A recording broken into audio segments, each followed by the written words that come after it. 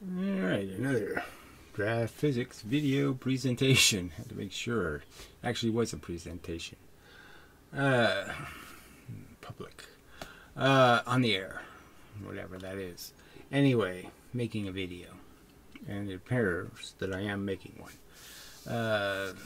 Close enough. Anyway, so I thought I would talk about interferometers a bit and, challenge the physics people. Okay, like Piero, he says he went to college and he knows some physics and he's competent and all that kind of stuff to explain it to us all. So yeah, I'm seeking the explanation. The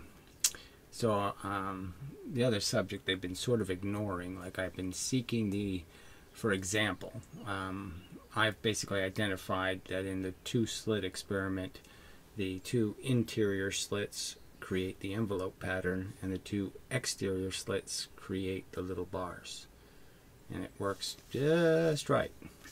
That's what actually happens. If you change the outside, you'll change the little bars, how big they are, and you change the inside, you'll change the envelope. What other video, what other paper, what other anything anywhere explains that simple fact? That's the challenge for the trolls, is to find the explanation where somebody else stated that as a fact of the experiment, gave a clue to people about how the trick is done. Anyway, so the interferometer has some gaping huge problems that I haven't heard any explanation for how you get around these huge gigantic problems in what they say they're doing. So the basic idea, forget about all the mirrors and all the bullshit. The basic idea is you send a beam of light one direction and you send another one the other direction.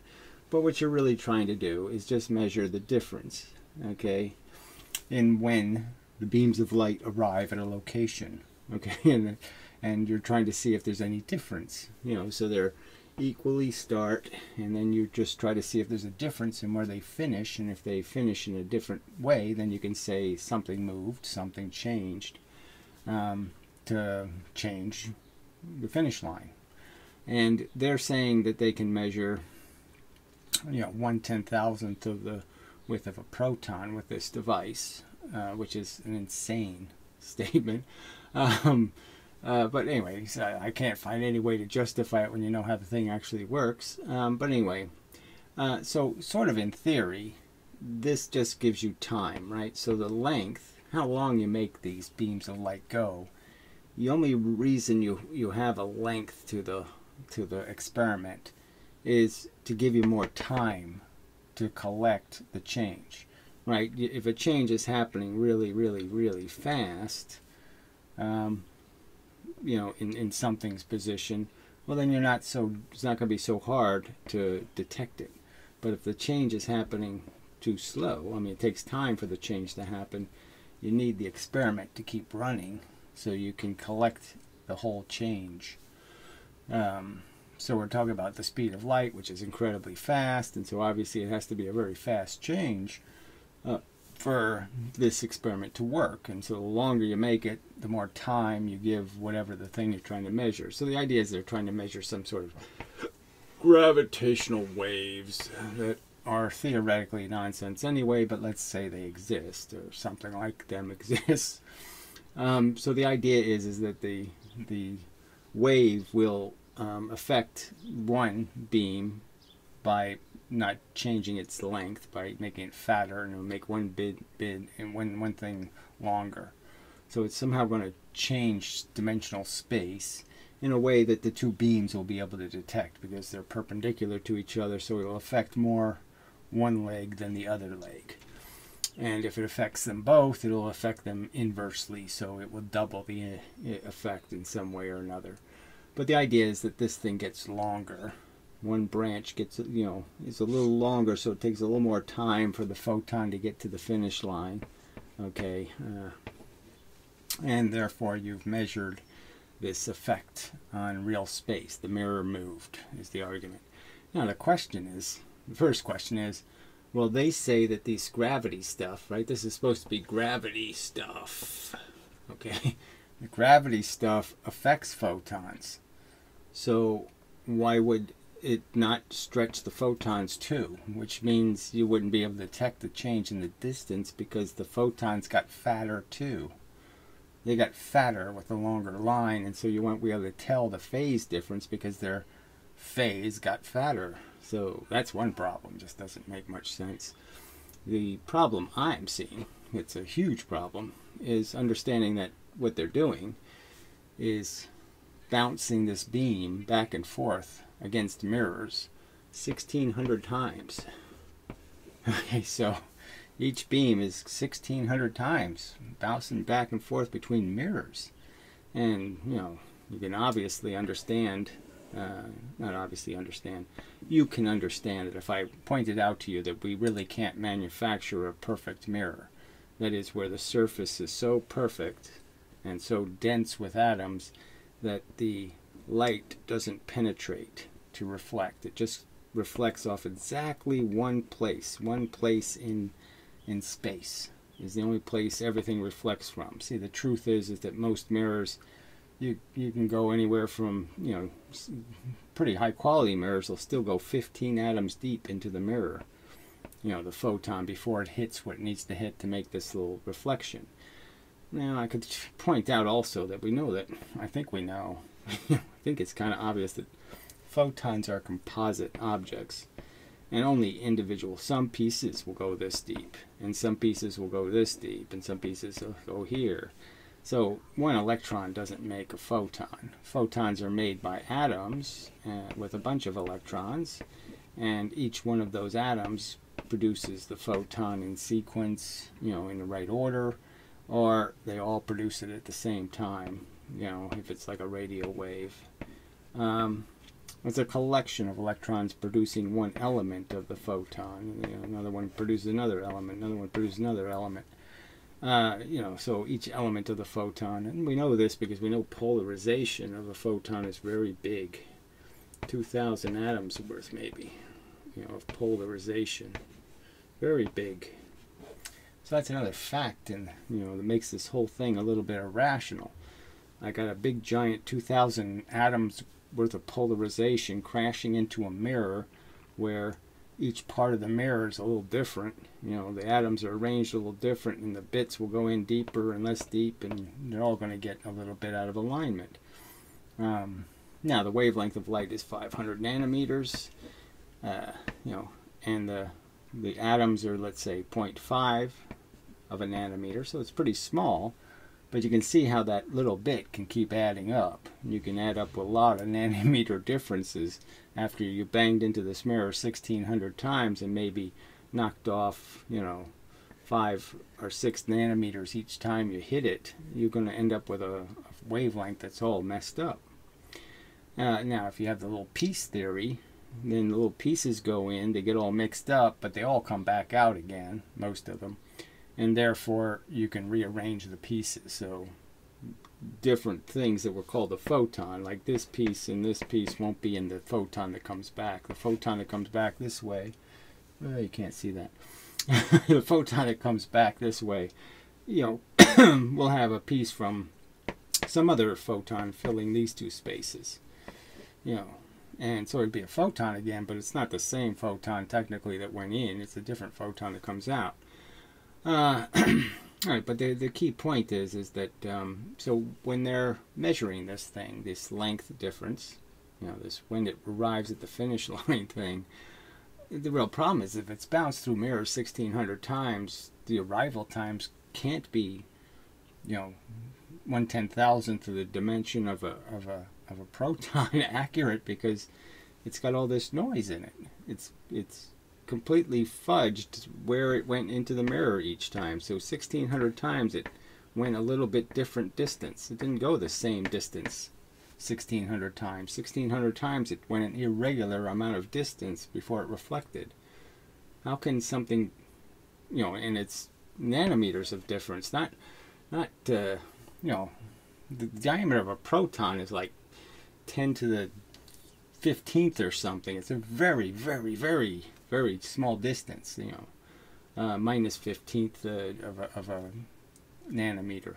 It's an insanely small distance. How could you detect that small a distance when your ruler has changed its markings, 1,600 times. How does that make sense? How can they be measuring this length and a tiny, tiny, tiny fraction of a distance, the difference in the length? How can you possibly make that make sense? I can't make that make any sense. How can that make any sense? It can't make any sense. It can't be the truth. All right, so let's understand what they're really viewing, and then we can try to understand what really is happening. The real experiment. Yeah, okay, I got plenty of room up here. All right, so what happens here is, as this little experiment I'm showing in this little video clip I've played with before, this is just a piece of glass on top of another piece of glass, and the only thing between them is a little bit of dust. And a little bit of dust is tilting, it's creating a tilt in the glass, and the tilt is creating internal reflections. The internal reflections are creating that pattern, and that pattern is a piece of the famous interferometer pattern, which is this circular pattern. Alright, now what they do, and what Michelson Morley did, these bars change location, as you change distances on the mirrors. So that's what they're saying is like a wavelength difference. So if I move the mirror a wavelength, I can make this a light bar and this a dark bar. This goes from being light to being dark, and that would be a wavelength of distance. Now, they've never proven that with an experiment, but that's the story. And the real story is that what they really look at is this centerpiece, and it goes from on to off. And they're assuming that when it goes from on to off, that means there's a wavelength of difference. So let's just put an X in it when it's on and O when it's off. And so there's one whole wavelength of distance difference when it goes from on to off. Now what LIGO is saying it can do is it can detect all these little tiny notches in here in between that. So the 500, it has the 500 nanometers, and it's saying it can put a billion little lines in between the 500 nanometer mark, wavelength all the way off, wavelength all the way on. Now I would argue that what we see in the pattern from all of the diffraction experiments, the two-slit and all of these lensing effects, is that the pattern never is the gradual in light. It's never the gradually on, gradually off thing. It doesn't do this gradual thing. Okay, the bars of light are pretty solid now, clearly solid when you see them in terms of when internal reflection in the glass is causing it. They're clearly solid. There is no gradually bright, gradually dark. There's either on or there's off. Okay, and there's just nothing in between. There's just on and off. Very different than what they're thinking the pattern is. So in the first place, there's no indication that this thing has a gradual on and off. There's every indication that the line is basically built out of the fact that you're lining up phase, and that you can take a 500 nanometer photon and you can have parts of it that might be 490 nanometers, and another part is 505, and another part is 500. You can have some variation, and it'll still be viewable as an average as a 500 nanometer photon. But if I make this difference too much, if I go 570 on 470, well, now it won't be a coherent photon anymore, because its average is going to get below the standard for that color, and it's going to change the color of it at minimum. But it won't be receivable because the frequency gets too inconsistent. And that's what's really showing up in the pattern, is that you can be somewhat out of phase and still make a photon. But there's a certain line you get to where you're far enough out of phase that it's not going to be a visible photon anymore. It's too deconstructed. It's got too many elements that aren't consistent. You could argue that could be an explanation. I'm not saying that is the explanation. I'm saying it's a possible explanation. But regardless, you do have this clear indication that the light is more on and off than it is gradually on and then gradually off. So the very idea that you could measure this difference presumes the existence of this gradual that it gradually gets bright, and that you could pick a spot and where it's just a tiny bit on, just a little tiny bit. So they're basically arguing that they can detect when one tiny little photon exists. It's dark, except there's one little photon, and so therefore they can say it's now out of phase by 1/1000th of a nanometer because one photon showed up. And if there was 10 photons, then they would know that's another measure of how far out of phase they are. So they think they can measure these little sub notches. They can put zillions of them in between here and figure out whether light is the difference between 500 nanometer and 501. So that's what they're saying they can do. They can tell 1 to a billion to at least a million. They can tell to a millionth decimal place the difference between 500 and 501 within a million. Yeah, at least a million. That's a pretty bold claim. Now, shouldn't bold claims like that come with really substantial evidence? Is it too much to ask? Are we all science deniers because we're not too convinced they've ever demonstrated they can do all that? They can see a million little subdivisions between a 501 nanometer photon and a 500 nanometer photon. I don't think they can. I don't think they've demonstrated they can do any of that kind of stuff with any experiment. So what I would argue as the more reasonable explanation for what's going on is, so it gets a little bit, it would have to be, a fairly comprehensive explanation just because of the complexity of what actually happens. So we're back to the half-silvered mirror and the fact that it, in 3 dimensions, I mean, if I was to look at it as it really is, these are just blobs of silver. And so you can understand the blobs are different sizes, and they're not all the same size, and the spacing between them is going in different directions. So you can sort of understand that the spacing between them is where the light goes through, and it's like little mini single slit experiments. So this would be a single slit experiment, this would be one, this would be one, and they would all be of different sizes and in different orientations. So your pattern is all over the place, so to speak. And like what's created with the internal reflections, the pattern you get is this classic bullseye kind of pattern. So the light ends up going to all, like Newton's rings, the light goes to places where it's all out of phase, and in places where it's in phase. I don't know how to draw that. I guess it would just put X's where it's out of phase. That's dark. Yeah, you can see that well enough. And it really just has to do with focal length. So you're talking about a bunch of, you see the slits are sitting there, and you've got to kind of understand that each one is a 2-slit experiment, so each one is kind of creating a pattern in space at different focal lengths. It'll be on, off, on, off, on, off.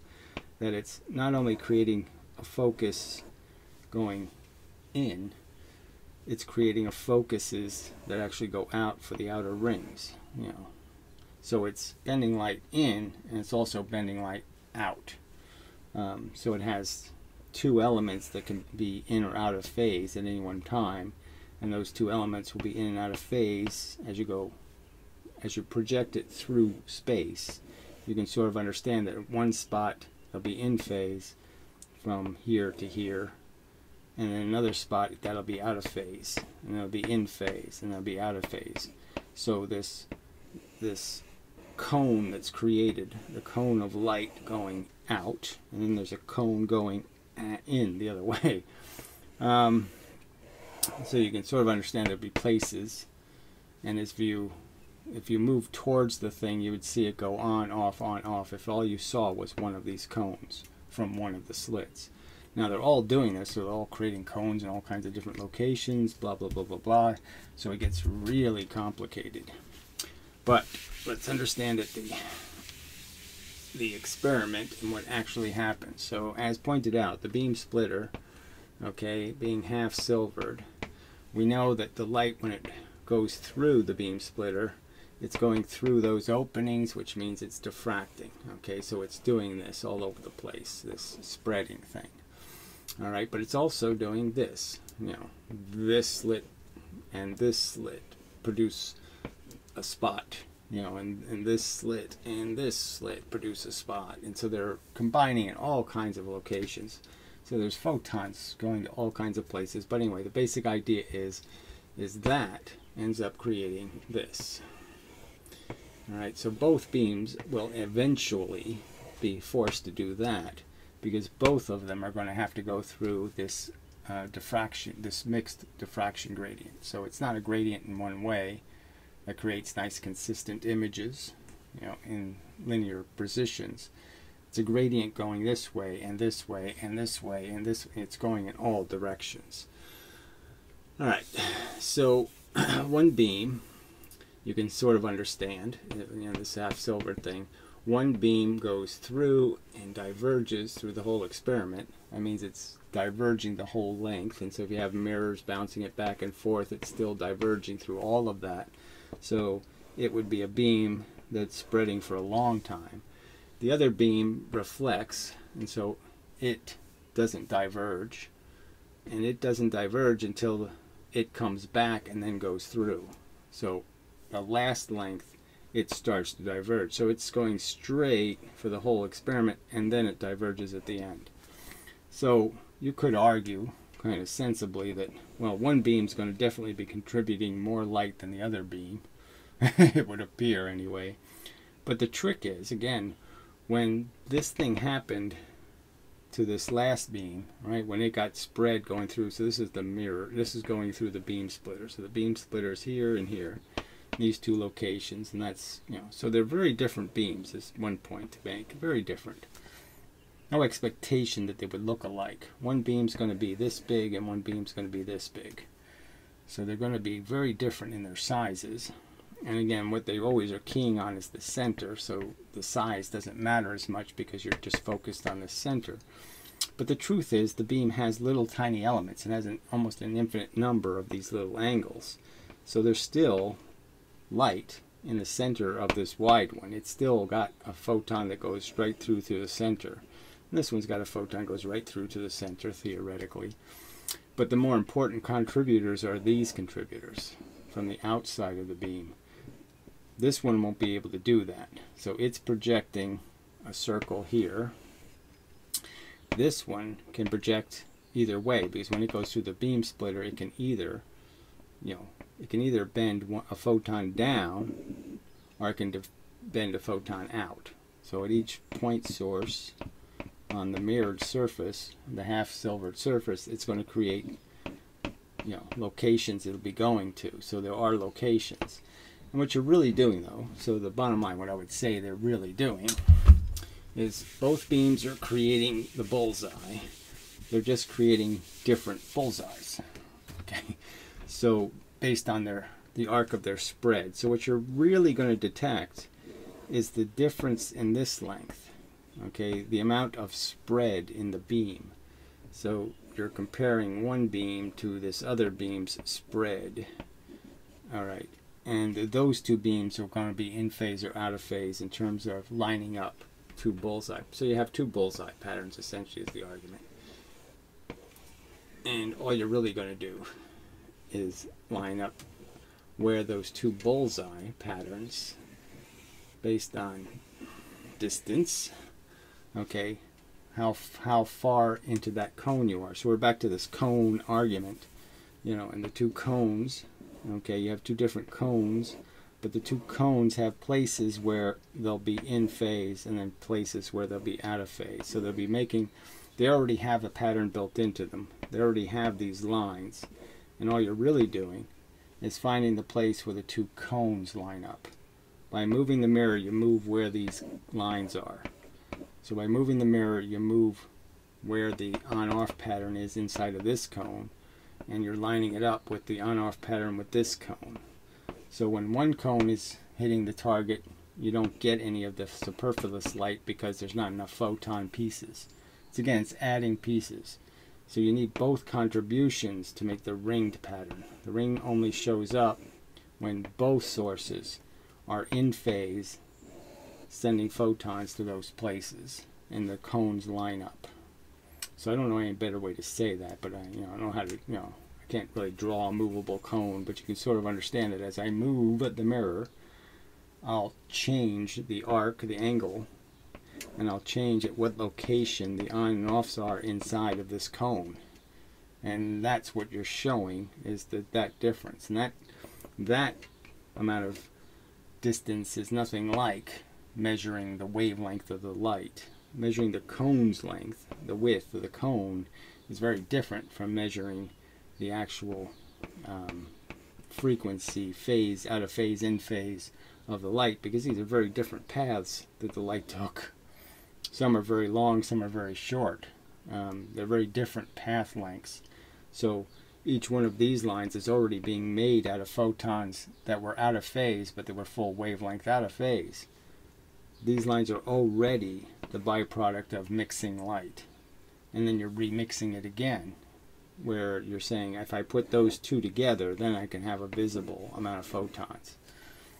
But it's the only reasonable explanation in light of the fact that, again, there's no mirror science I know of where they could at all guarantee that they could bang a photon into a mirror 1,600 times and assume it bounced off of a reliably at a surface that it was exactly the same, that it didn't go deeper one time and less deep the other time, that they could take this noise out of the experiment. And once this noise is in the experiment, how do you extract it? Because it's happening to both legs. It's completely screwing up any comparison between the two. Any idea that you're trailing individual photons is lost, and all you end up with is averages. And how can you detect a distance smaller than the error being created by the change, the variance in the distance? I mean, how can you measure something that small with a ruler? Like, how could I measure a millimeter with a ruler that changes by more than an inch? Can't be done. So counter arguments welcome, but yeah, it's much more complicated than they want you to believe. Again, the whole way they describe things. So understand the process. The first is all these mirrors that just have to make a mess. And again, the mirrors only exist because what they're trying to detect from space, okay, needs time to affect things. So if it happened faster, then you would need a much shorter interferometer because the effect would be quick. It would move the whole thing the distance, and you could detect it without having to worry about it. But they have to collect a whole bunch of it, and that's the problem. That's why they have to make the experiment very long. But clearly, delaying the experiment, that is adding more time and distance, the liability is that, yeah, if you have to reflect it off a mirror 1,600 times, that's not going to be, that's going to break the value of this measurement. It can't possibly be meaningfully accurate anymore after 1,600 adventures with a mirror. And again, the beam splitter understood, first the light reflects off the first surface of the glass, then it reflects off the second surface of the glass. So it's already reflected 15% or so. So obviously the mirror is not half silvered because it's already reflected 15% of the light. So you're stuck with it being whatever, 1/3 mirror. So it's not even 50-50 as they describe. It's 50-50, and because they've engineered it compensating for this. But obviously these path length differences are pretty darn huge. Right? I mean, obviously this is a shorter path. This is a shorter path. How do you guarantee when the photon came back that the one that took the shorter path comes back and takes the longer path to compensate? How can you fix these biases that are built in to the experiment? I don't think they really can be fixed. And so the whole thing, again, the third one would be the ones that bounce off the mirror, of course. But these are all different distances, which is also a problem. But they say it's two equal beams. When how can it possibly be two equal beams when one beam is reflections that aren't diverging, the other beam went through slits that basically diverge the light, so they can't be equal. Not really possible to say they're equal. Identical. All right. So again, the video is made for those who say their science is so secure and so proven and so established. This guy can't deny it. So again, just as a fact, I haven't seen a single document that details in any way all of the tiny sounds or all the tiny vibrations that LIGO actually detected, where they did some experiment where they went to a shed outside and they, dropped a sledgehammer and said, yeah, we detected that. I mean, there's no clinical description of anything this thing has detected. Now, maybe they think they're all military secrets or something, or whatever the excuse will be.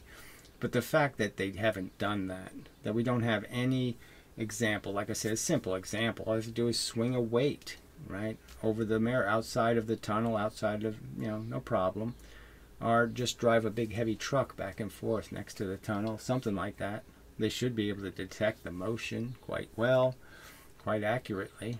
Why haven't we been shown any of these tests? Yeah, so beside the fact that the theory of what these gravitational waves are made out of is insane, that matter was converted into bent space. That's what they're basically saying. Matter was converted not into energy, not photons, not radiation, not any of that kind of stuff, because that stuff would move other stuff. That would be energy. It was converted into bent space. And where did that theory come from? Who tested that? What other example, what other evidence do we have that gravity, that matter, can be converted, that is, the matter is destroyed and converted into a bent space wave? When was that even a discussed possibility as a theory? But this is all part of what it's, when they say they did it, this is all part of what they say they've done. And I just don't know why you people don't apply any kind of logical scrutiny. So anyway.